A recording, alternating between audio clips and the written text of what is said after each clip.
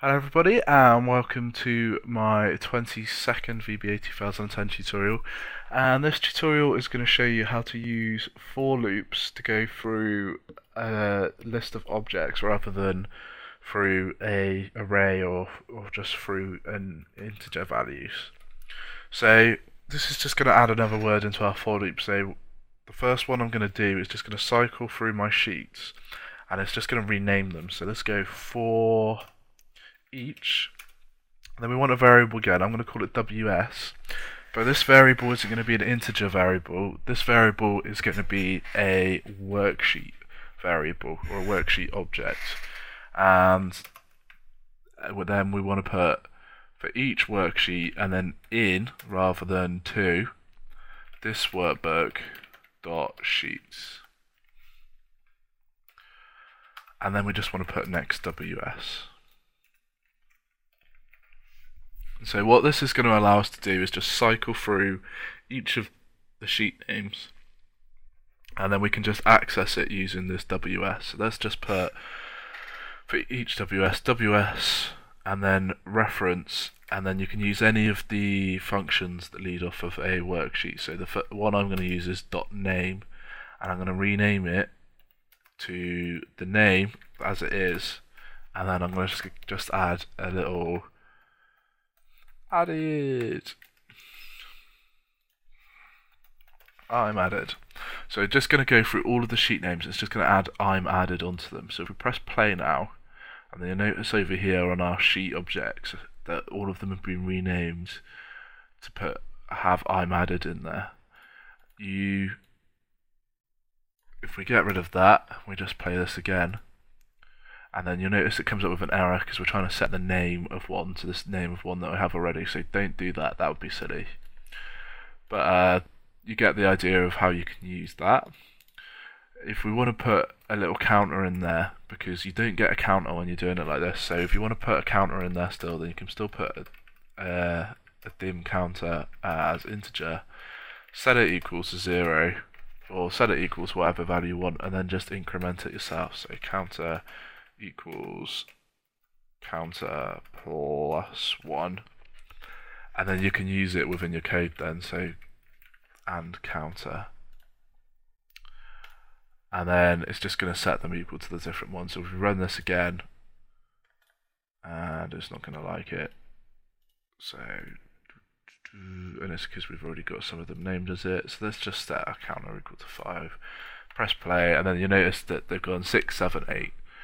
So first one, it's gone +1 and changed that to 6, and then it's just gone through them all and added it each time.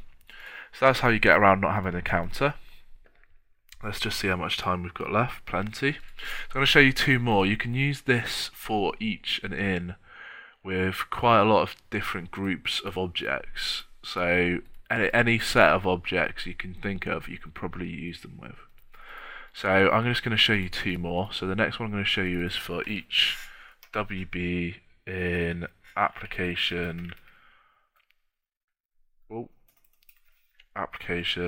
dot workbooks,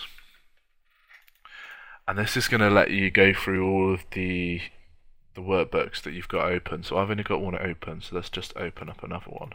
So file, new blank workbook, and I'm going to go through and I'm just going to save them. I'm just going to save them all, to be honest. So let's go to wb.save, and then we'll press play, and I've not changed that to WB, so press play again, and the new workbook I've opened up is a macro-free workbook, so it's coming up with this prompt to say it needs to be saved as a macro-enabled workbook. So to continue saving as a macro-free workbook, click this, click no, and then it's going to say X much, it's going to save as a macro-free workbook, but let's not worry about that. If we just go into our book 2 and go to file, save as, and then we want to change it to